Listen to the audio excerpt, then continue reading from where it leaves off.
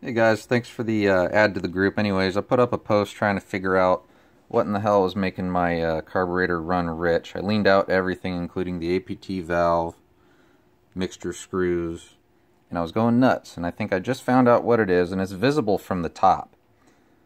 And if you look, you have your air valve. And I'm no carburetor expert, but I looked around. I noticed this air valve has these stoppers on here.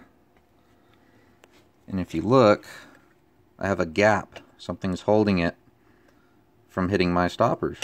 And I looked, and where these screws are, I guess from over time, when these are tightened, will cause a little bulge right here. So I'm hoping maybe this will help other people, because this is holding my metering rods up just enough to where I'm getting about 3% CO on the smog machine. It's not crazy rich, but it's just enough. I used to be able to lean out this carburetor until I can make the engine die, and this time, no luck. It still runs great. But I'm about to file this down so my air valve can finally shut all the way. So keep in mind, you guys might want to check these. I guess they bulge over time or with over tightening. Anyways, just thought I'd share. Take care.